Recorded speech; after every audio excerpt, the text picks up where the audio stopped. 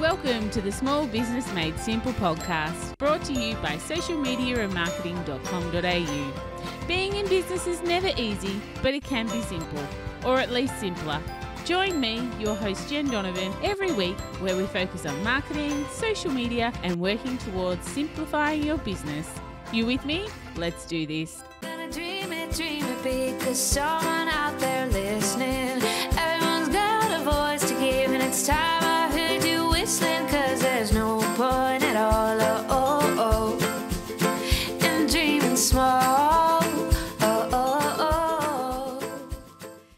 Why, hey there, my fabulous listener. Welcome to episode 220 of the Small Business Made Simple podcast. Thank you, as always, for lending me your ears today. I know you have lots of choices out there, and I do appreciate you making my podcast one of them. Today, we are talking all about LinkedIn, but don't leave yet. Okay, do not leave yet, even if you're not on the platform. This one is worth hanging around for.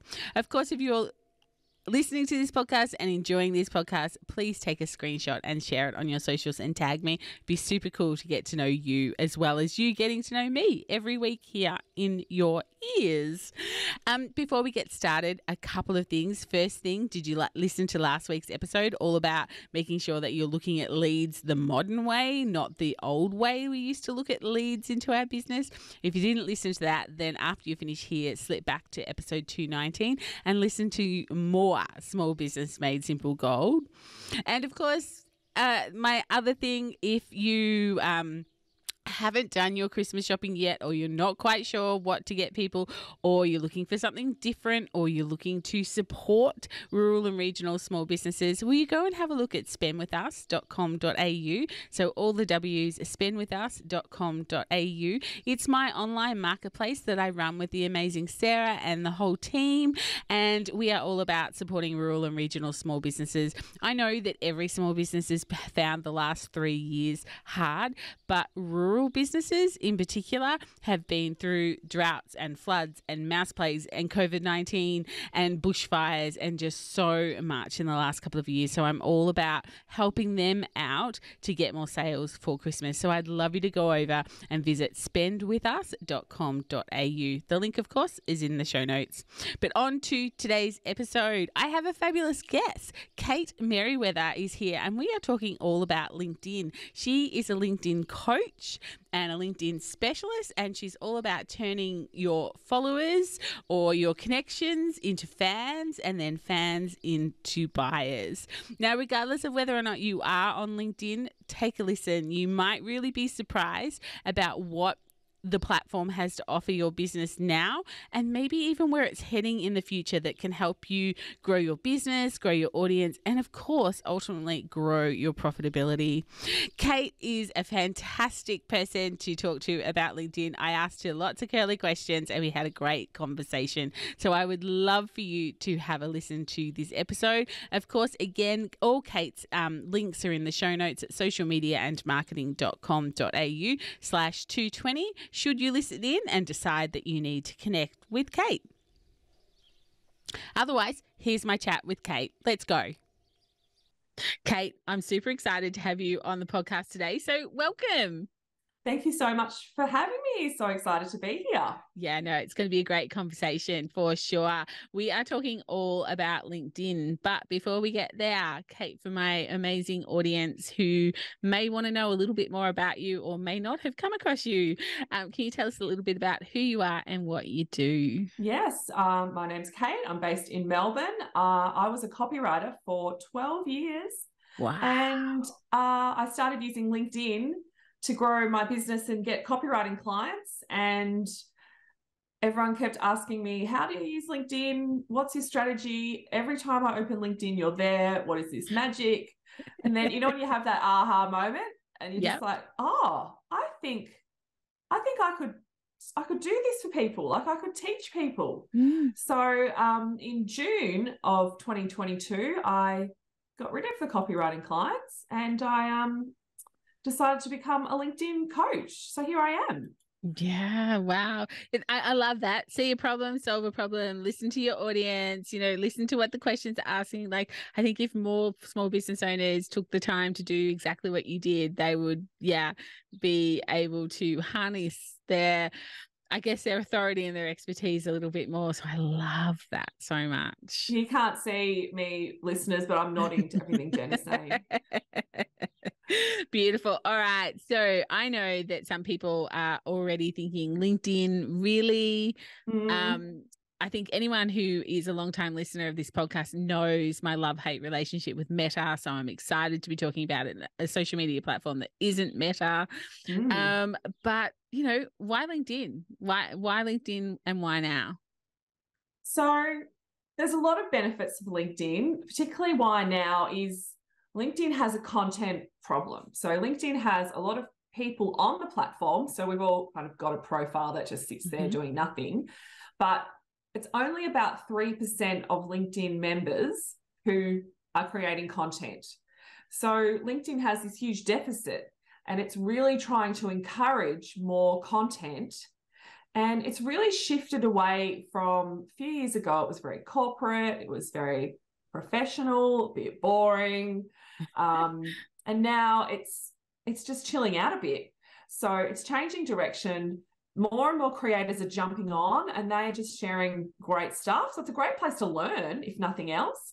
The community is now becoming more active. So, when Instagram was hot and you're like, oh, I wish I'd started on Instagram in 2015 or 2016 when all you had to do was post a few pictures and, get amazing reach. LinkedIn is like that now.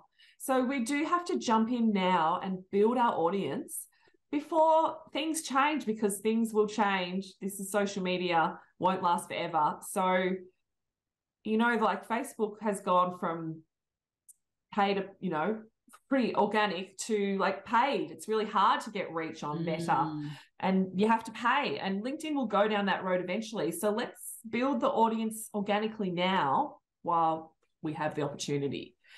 So people who are creating and being honest, authentic, and real, you stand out automatically because there's so much braggy, bad content on LinkedIn. So you can be that breath of fresh air on LinkedIn and reach your audience. They are on LinkedIn.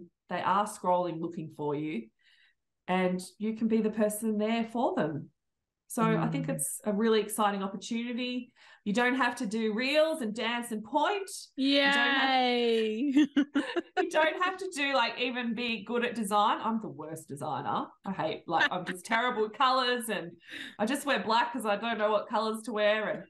And LinkedIn's all about the written, you can write a really snappy, engaging post. You don't have to put a pretty graphic on. You don't have to dance on reels, and you can get fantastic reach, and you can build your own audience. You can connect with people and they automatically follow you. So it's really easy to get proactive on LinkedIn and search for the people that you want to follow you and potentially buy from you by just adding them. So it's a great way to build a following. On Instagram, for example, you can follow them, but they don't follow you back necessarily. That decision's on them. But if you send a connection request on LinkedIn, they automatically follow you and they get to see all your content. So I just think that's brilliant. If you're starting out in business and you want to reach any kind of audience, particularly B2B, but not even B2C, you can get on LinkedIn and find them. It's really, LinkedIn makes it really easy for you to do that too.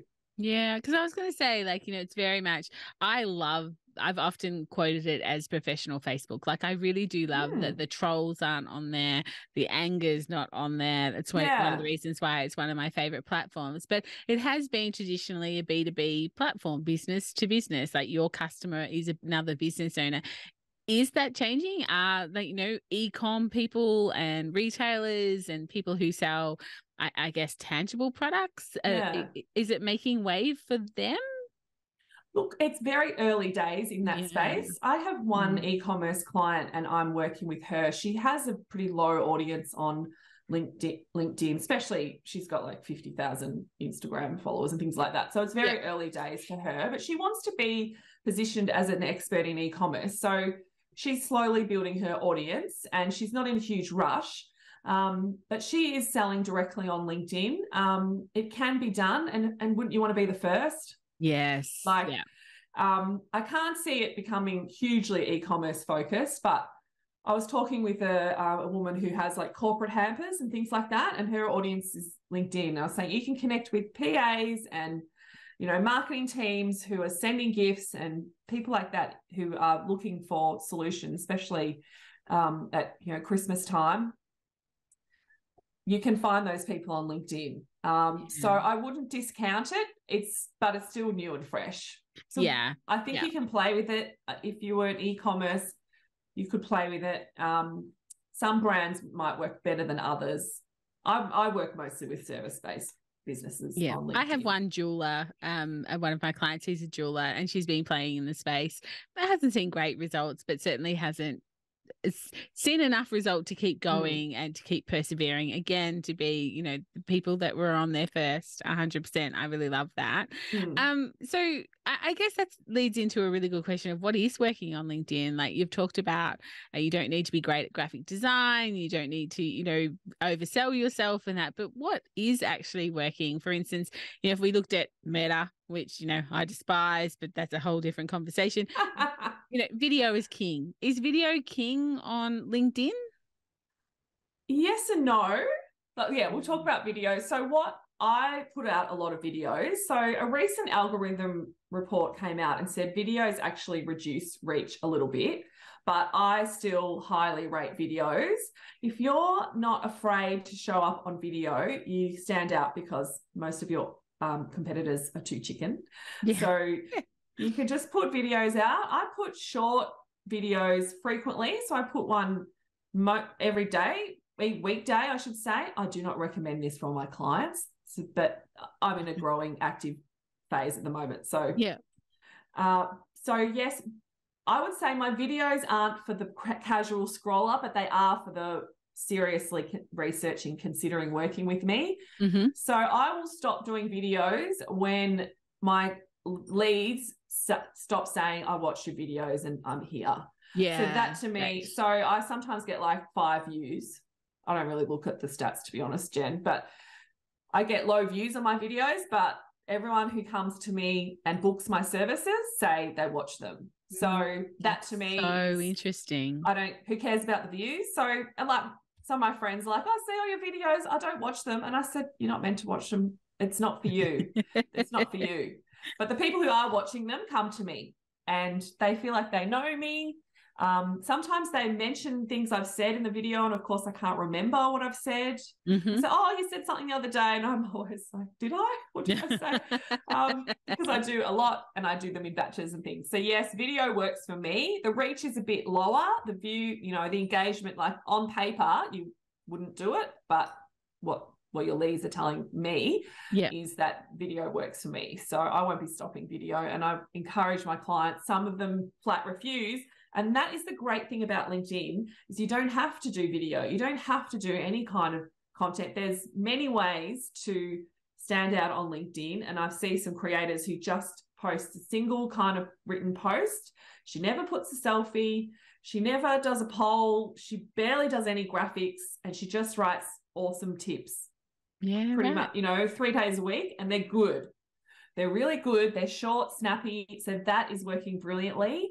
Thinking about people are scrolling. So making your content really digestible. Like I think people tend to like write a bit of an essay, and that's dangerous. People don't really want to. Yeah. So I'm focusing on short, snappy content that's just like, here's a tip. This works. This doesn't. The end. Really easy to read, simple language. And that's kind of easy to write too, Jen. Like you don't have to, you can write. I've been doing a challenge with myself lately to write a post in 3 lines only. I just say, this matters. This is important. The end. And they work really well. And how easy is that to write? Like you can do that in like 5 minutes if you have a good idea. Yeah. And the other thing that's working amazingly is carousels, which do take a bit more effort because you have to get into Canva and create something. But I've been posting carousels that have really increased my following. So I got an extra like 300 followers last week from a carousel that I posted. I got lucky, like a few high profile creators saw the carousel and commented, so that extended my reach. But carousels are great for dwell time because people have to stop and scroll through the carousels. And you have to obviously include useful, valuable advice and, storytelling in a carousel, but they are having a hot moment right now. And with anything, I have to keep an eye on it and make sure that you don't want to be the last person just still churning out carousels, and we've all moved on. Polls were really hot a few years ago and now everyone hates them. Yeah. Carousels will go the same way. Yeah. Absolutely. But they're big right now. And it's my job as a LinkedIn coach to keep on top of those trends and help my clients take advantage of them, and also tell them when it's time to stop. Yeah. Yeah, right. Great. I think that's a great tip about the carousels. They work well on Instagram. So it makes a lot of sense to think that they, again, if you're a first adopter, they're going to work well on another platform as well. Is that the best way to be seen? Like you talk about there's only really 3%, which is an astonishing statistic for anyone that you kind of just skipped over that gate. But I think it's really like to think that, what is that, 6 million people on LinkedIn or something, and only 3% of people are actually posting something, actually building content. And of that 3%, there's probably only 1.5 that's worth anything. That isn't just bragging about themselves or, some sort of nonsense that, has a lot of I's and we's in it rather let than. me, after this podcast, I'll double check those stats and I'll give you a link, because I'm really wary to quote stats.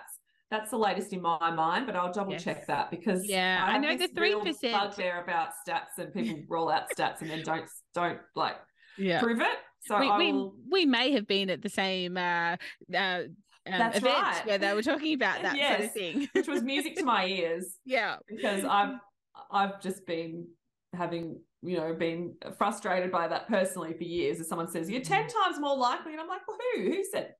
Where's the study? Show me. I always get annoyed. So but anyway, it's quite small. It's small. Quite it's definitely small. So how do you stand out? How do you stand out? So one thing that people underestimate about LinkedIn is that people are searching on LinkedIn and they're typing in, I want a content creator, I want a graphic designer, I want a real estate agent.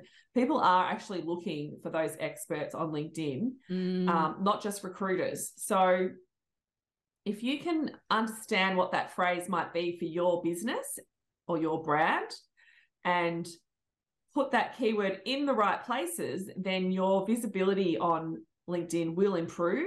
It's a bit like Google SEO. Like, you get rewarded if you've got good content, if you filled out your profile properly, if you've got a good following. That all helps get ticks in the boxes, so that if someone searches for real estate broker in Melbourne, then you want to be in that top 10 positions of people looking, and they will start scrolling down to find who they're looking for. Yeah. So it's important to understand that process and to optimize your profile for search, just like you would optimize your website for Google search, which is what I used to do as a copywriter. I would have that whole process. When I was writing web copy, it's not as sophisticated, luckily. It's pretty simple.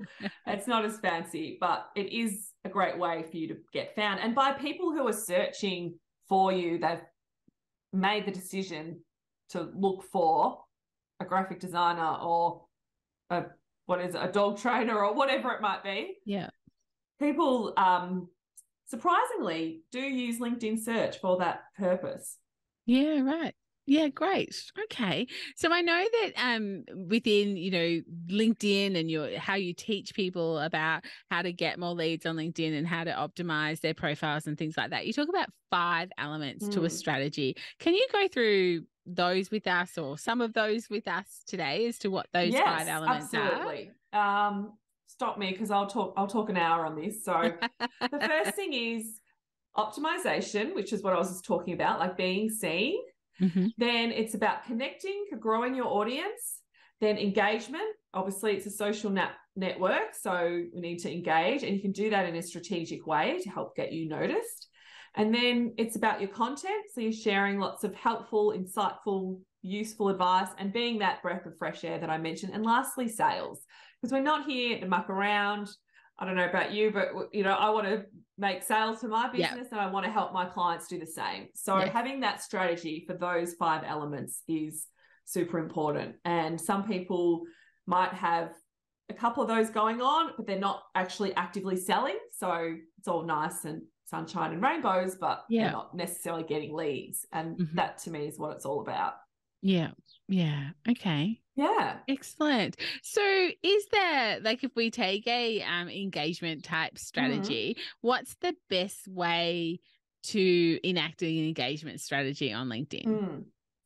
So it's nice to engage and just scroll through your feed and comment on whatever you see. And the more that you do that, the more LinkedIn understands the kind of content you're looking for, and the algorithm will give you better content or more of the same. So what sometimes people fall into the trap of doing is they just comment on their mates to support their friends, or they're in a membership together and they're commenting, yay, oh, Jen, you're so awesome, la la. Jen, you're not my target audience or someone my target audience follows, then you can end up in a little bubble with each other. Like, and when I was a copywriter, I did this. I would comment on all my copywriter friends' posts. They would comment on mine, and LinkedIn would think, oh, she wants to see more content from copywriters. But they were my competitors. They're my friends, but they're also my competitors. So what to do instead is to look at some creators that have a bigger audience that you kind of want to steal their audience, to be honest. So they're not competitors, because it's a dick move to do to a competitor, but they have a bigger audience or the right audience. So who would be following? So my example is, say you're a nutritionist, you might look at a personal trainer, because they're also going to have people who are interested in health and wellness following them. So you might then, instead of just scrolling on LinkedIn looking for stuff to comment on, what you might do is, sorry, my father-in-law's just coming to the front door. Can we just pause 1 sec? I'll just say sorry. So if we look at something like an engagement, so how do you get, what does an engagement strategy look like on LinkedIn? I guess, how do you get people to engage more with your posts? Is there some strategies and tactics you can use there? But also, should you have a well-rounded engagement strategy where you are engaging with other people? Yes, does that definitely. help? Because it helps on Instagram. Yeah. Yes, and yeah, it is very similar to what Instagram experts recommend. So in terms of getting people to comment and engage with your content, then my first thing is share something, because so many people are afraid to. And then ask for it. So think about, is this commentable? Something might be, oh, I'm so pleased to announce I've got this offer. Well, that's not so commentable. It's still part of the strategy. It's more part of a sales strategy. But then you balance that with, this is an important issue. What do you think? Like, tell me. Like, so people will comment if you ask them to comment, if you give them commentable content. That's hard to say. And then if you're posting useful stuff, then people will show their thanks. So one of the metrics for success that I look at is, are you getting comments that say great advice, thank you, or DMs saying that? Once you start to get that sort of feedback, you know that you're delivering helpful content, because you want to help more than you sell. So that's an important part of it, is ask for the engagement. Think about some posts you do not, some posts are about, I want to sell, I want to shout out someone, or I want to talk about this podcast I'm on with Jen Donovan. But you want to balance that with that engagement driven type of post. So those ones, you want to get a discussion going. You want to ask people what they think. You could say, oh, Meta sucks, I'm really over it. Does everyone else hate it as much as I do? Here's why I don't like it. And then people go, yes, oh my God, it's so annoying when they, whatever. Like, I'm so going to do that. As long as Mark Zuckerberg doesn't see it and kick me off the other platforms, that'd be fine. Yes. So that's important. And then same thing, like, people want comments on their posts. So you can be the nice person who contributes comments on posts, shares your opinion, shouts out people. Obviously, you never try and steal that audience and direct people onto your own. Like, I had one guy comment yesterday, oh, here's a blog I wrote about. It's like, this is my don't hijack. But you can just say, yeah, I'm interested, or, things like that. And you can comment on creators that your audience might follow. So the example I use is, say you're a fitness coach, there might be a nutritionist or a dietitian who has people who are interested in health and wellness following them. Well, you could comment on their posts strategically and then their audience is going to see you in the comment, and that might help them discover you and help you grow your awareness, because they are likely to have similar audience, the kind of people that you are trying to reach as well. So we've talked a little bit about what works, what's happening now. I'll ask you a little bit later about some changes. I think there's some big changes coming to LinkedIn, or there's whispers about it, but what doesn't work? Let's go with the negative. I don't like to, start with negative, but is there anything that you would say, this is the biggest mistake people make, or, don't do this on LinkedIn. It's just not really what happens over here. I think what doesn't work is people just talking about themselves. I think the big mistake is probably not starting with a really solid profile and saying, at the very least, like, you don't have to become a LinkedIn creator, but a lot of times if someone's Googling your name, most likely your LinkedIn profile will be the first thing that appears. Yes. So you want to have your house in order. So make sure that your profile is optimized, that it's compelling, that it's properly filled out, that it's got all the right things in the right places, that puts your best foot forward. Once that box is ticked, then you can start drawing people to your profile with content, engagement, adding connections, etc. So that's probably the biggest mistake, is people just start sharing content, but then people check out their profile and they get confused, or they don't really know where to go, how to land, and they don't. We all know that that's the way. If buyers are confused, they tend to just hit that reverse button on the what is it called, the back button, and go back button. And they'll make that decision really quickly. So and especially if you've rebranded yourself, or you're wanting to do a different niche. Like, imagine if we went to your profile now and it still spoke all about copywriting when that's no longer your niche. Like, your content might be great and says that, and then we get confused when we go to your profile. So it's like, oh, I thought she was a LinkedIn person, but she's not, or something. So exactly. But when you said like mistakes, I think LinkedIn isn't perfect. There's things about it that bug me. And hopefully LinkedIn will be fixing this. So there's rumors of like a better messaging process, because, you get lots of DMs on LinkedIn. They're annoying. But when you start getting DMs of people that want to buy from you, then suddenly you're willing to put up with the annoying DMs. And I've got a fairly big audience. I've got about 7,000 connections and followers. So, and I don't get that many. Like, it's not that, I don't know, you can just let that annoy you, or just, it's pretty easy to block swipe people. And delete. Swipe and delete. LinkedIn's got a bit of a dilemma there, because it has this product sales navigator, which is a tool that you can use to DM and do your outreach, cold outreach, that sales teams use. It's not something the small business owner would necessarily need. I'm all about inbound. You just put yourself out there and you let them come to you when they're ready. I don't recommend like sending spammy DMs and buy my stuff. It's, as a user of LinkedIn, it's irritating. So I just think let people make that decision for themselves and let them come to you. So LinkedIn sells that service. So they can't really limit it too much, but they are looking at putting some more barriers around it and stopping people from sending too many messages. One client I know sent 1,000 DMs, got a VA to send the same DM to 1,000 people, and got put in LinkedIn jail for doing that, because it was a copy and paste. So LinkedIn is putting people in jail for, doing spammy behavior. Which is good, because we don't want that. Great.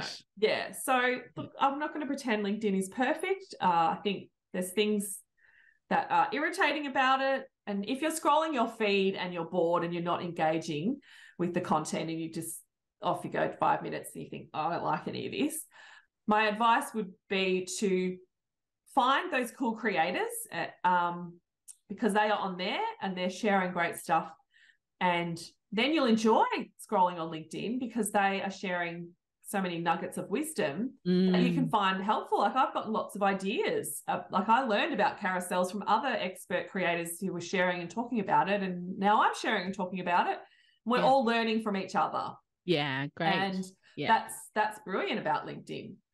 So if you're bored in your feed and what you're seeing isn't turning you on, and you're just like, this is wanky, then try and find some experts and follow some new people, and the algorithm will start to learn what you like and it'll start to give you more of what you like. But you have to teach the algorithm by commenting, blocking, stopping following people you dislike and commenting, engaging with those you like, and spend a bit of time educating the algorithm and it will deliver for you. Yeah. Great advice. Absolutely great advice. Now, I'm going to ask you to put on your crystal ball hat here and have a bit of a discussion. I've got a couple of points here. LinkedIn is my favorite social media platform, but, I just want to run a few things by you. Curiosity for myself, what you think, but also I'm sure that my listener will love it as well.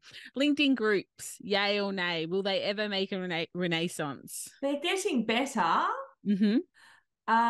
If I had a professional membership, I wouldn't be putting it into a LinkedIn group. Mm-hmm. They're okay. They're okay. Yeah, it's like, yeah, maybe. They used to be great, and then they took a big dive, and now I'm like, are they ever going to come back? Yeah, LinkedIn LinkedIn missed the bus on groups, and Facebook groups is what kind of the standard that we aspire to. They're okay. I've been in some as test groups just to see. You have to have your notifications on to get notified. So you know how you scroll on Facebook, you will get notifications from your group. Mm-hmm. That doesn't seem to happen as much on LinkedIn, which just means group messages get lost. So it's not something that is a big priority for me, and not something that I would recommend to my audiences. But you could certainly play with it. But particularly if you're doing a paid membership, I wouldn't be using a LinkedIn group for that. Yeah. Risky. Okay. Bit risky. Great. The second thing that I had written down here was scheduling. Doesn't matter if you schedule through a third-party app, do you get less reach rather than if you went into LinkedIn and posted natively there?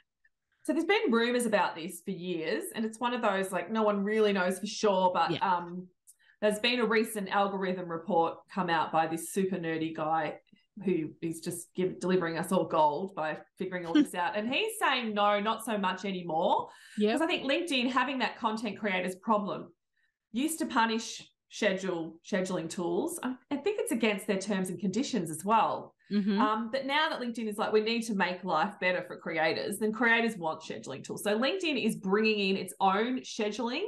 Mm-hmm. So that is an option. But increasingly, the answer is no, the scheduling tools don't impact your reach. But, asterisk, what does improve your reach is when you're on LinkedIn at the time and you're there replying to comments in the first hour, and also just active on before and after, what I call babysitting. Yeah. So you comment on a few posts before and then you comment on a few posts after. Now that's difficult when you're busy in business. So you can't always do that, and it gives you a little bit of a boost. So if you had something that you're I really want this to fly and I'm doing this as a specific strategic way, then I would babysit that post because it's important, and the rest you just schedule and get on with your day because we're all busy, man. Yeah. Who's got time for all this? Yeah, certainly that's the way. And I keep referring to Instagram, but I'm sure it's the same on Facebook, but we've done some testing and measuring on Instagram. It's exactly the same. And I guess, it makes sense as a business model. Articles and newsletters. So publishing articles, publishing newsletters, yay, nay? No and no. Okay. Short answer. Articles are kind of disappearing. LinkedIn wants you to publish articles. I always want, as a strategy for my clients and me, to get people off LinkedIn and onto your website where you can nurture them further. Yeah. So for me, if you've got a blog, I would be not publishing that as an article. I would be linking to that in a post and getting people off LinkedIn and onto your website. Then you can get the pop-up, you can nurture them and so forth. So LinkedIn doesn't want you to do that, but I think that's best strategy. Then you can get people off LinkedIn and into your world. Newsletters were hot for a while. Their reach is dropping. Do you read any? I don't read that many. I don't think I've even had anyone ask me if I want to be included in their newsletter to be in. Yeah. Because once you publish one, it's kind of you can invite people to be on your newsletter, can't you? You can invite people to subscribe. I turn that off. You get like, one day you wake up and there's 4,000 invitations for you to subscribe to a newsletter, and you learn quick smart to turn that notification Maybe I've got off. mine turned off. Maybe I already turned it off and I didn't must know. have it. Yeah, I've definitely got it off because I just woke up one day and it was new and I just, what's all this? And then just, no. So, no, again, same reason. You want people on your own newsletter, your own asset. So you can definitely use LinkedIn to build your list. But if LinkedIn changes, whatever, decides to kill newsletters, and you've got a list on LinkedIn only, like just vulnerable to LinkedIn. Yeah. So I would recommend building your list. I'm no email strategist, Jen. I've got like 150 people on my list, right? So, but you want to use LinkedIn to get people to your website, on your list, and that's where you can continue to nurture them. Yeah, beautiful. Okay, 2 more rapid fire questions. Will they ever let you go live on their platform without a third party app? Have you heard anything as to whether or not you can go live on LinkedIn? Because at the moment you need a third party app, don't you? Yeah, I have not heard that. Yeah. So I don't know. Look, I don't use LinkedIn Live. I just film videos and share them. Yeah. What I do see expert creators doing is doing something like what we're doing now, like having a chat with someone else. So that's a good reason to do a live. If you're just talking on your own live, I would just record it as a video and keep it short, because people tend to talk a bit more when they don't have a script and they're just chatting and it's lengthy, and we probably don't have time to watch like a 20-minute live. Yeah. The other thing that is that I've been playing with is LinkedIn Audio. Well, that was one question. I was like, I did say there was 2 left, but really there was 3, because apparently that's new. That's coming. I think I might have even seen that on your LinkedIn, but I don't think I have it as yet. Does that mean I haven't updated my app? Oh, maybe update your app, but you and I can do one, Jen. We'll do one. Yeah. But it's, if you remember Clubhouse and you're active on, it is exactly the same. There's no recordings. You just have a chat. So jury's out on that. I think they're fun. Like the ones that I've done, I've had like 15 people come along. So you're like, is it worth spending half an hour to talk to 15 people? Maybe depends if not. They're 15 buyers or not. Yeah, exactly. Or you could put a video on there or a post that takes you less time, that could potentially speak to all of your, at the time of their choosing. So I kind of think that it's fun.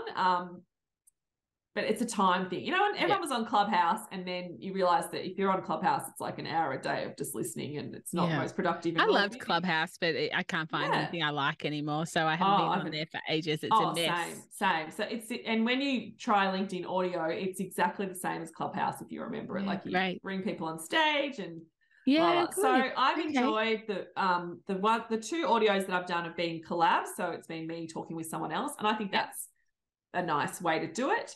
Beautiful. That could be just fun. So have fun with that. It's not a huge changer. Yeah. And my last question was paid ads. I haven't had a lot of luck with LinkedIn ads.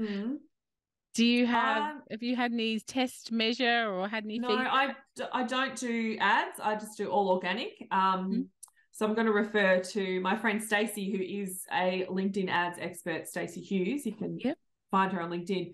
So she says she's biased. That's her job, but she says they are more expensive when compared to other social media ads. So you want to get your spend right. LinkedIn ads are about 30% of the feed, and there's rumors that will go higher. So again, build your organic audience now before LinkedIn becomes full of ads.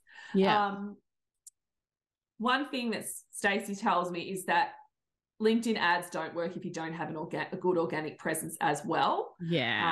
So that's another good thing now, is to build your organic now, because if you ever do decide to advertise, then you've got some skin in the game already. So I can't comment on whether ads are effective or not, because I really don't know, and it's not my expertise.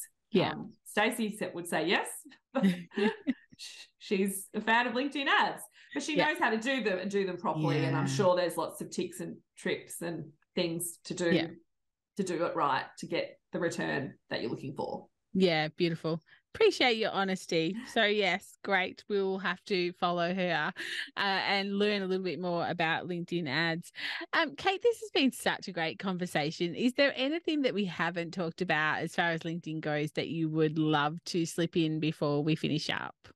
You know what? It's about mindset, Jen. I think that's what trips people up the most is people find LinkedIn a bit confusing or nerve-wracking, or they just think, oh, I'm tired. I don't want to learn another platform. I'm not here for it. And I would just encourage you to make the most of the opportunity that is here with LinkedIn. There are ways to do LinkedIn in a sustainable way. You could just post once a week and just keep things slowly ticking along and just don't miss out, I think. And don't let those fears of showing up or any kind of just nervousness stop you from seizing this opportunity while it's here for you. So I think sometimes I teach people what to do and I give them all the tools and I send them on their merry way, and then they just don't take the action. And that's not because they don't know what to do. It's just because they've got some fear stopping them. So that's another important thing that I try to help people with, to help them just kind of go for it. Yeah. So that's my final advice. Just give it a shot. Don't worry about it. Someone said to me last night, I'm scared of LinkedIn. And I said, do you post on Instagram? Yeah. And I said, just do you get scared when, no, I'm not going to say it. It's all just people. It's all just people, you know? Yeah, great. Such great advice. I love that. Thank you so much. Kate, this has been such a great chat. Thank you for answering all my questions around LinkedIn and giving such value. If anyone is sort of thinking, I need Kate's help to help me with my LinkedIn and grow my LinkedIn, what's the best way to connect with people? Well, LinkedIn, obviously. I'm so glad you said that.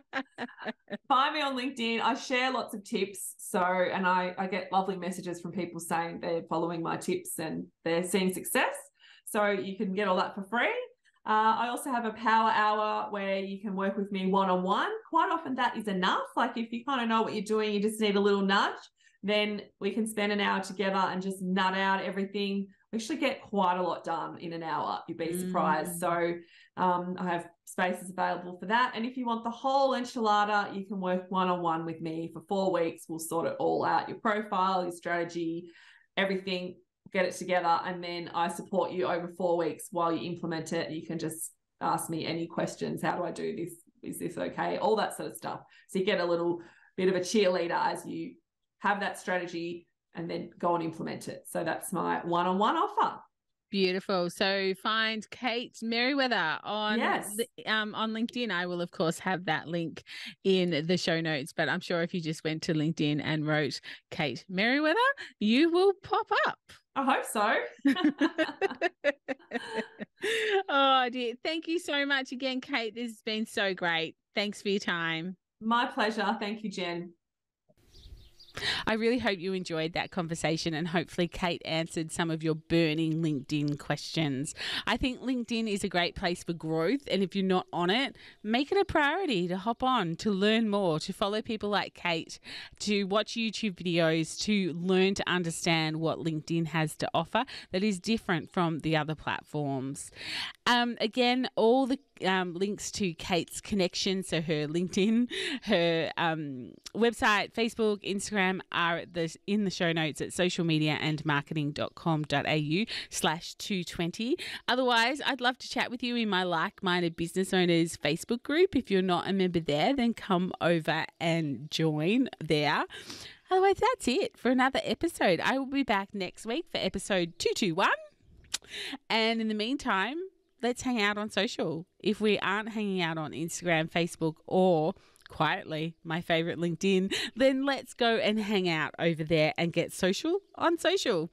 But whatever you do, remember, my small business peep, as my opening song says, there is no point in dreaming small. No time like the present. Tell it like you feel it, say it proud, be true, and let us see you for the star that you are. No point in dreaming small. I would like to acknowledge the traditional custodians of the land, the Yorta Yorta people, on which I record this podcast and conduct my business today, and pay my respects to their elders, past and present. I extend this respect to the Aboriginal and Torres Strait Islander people here with us today as well.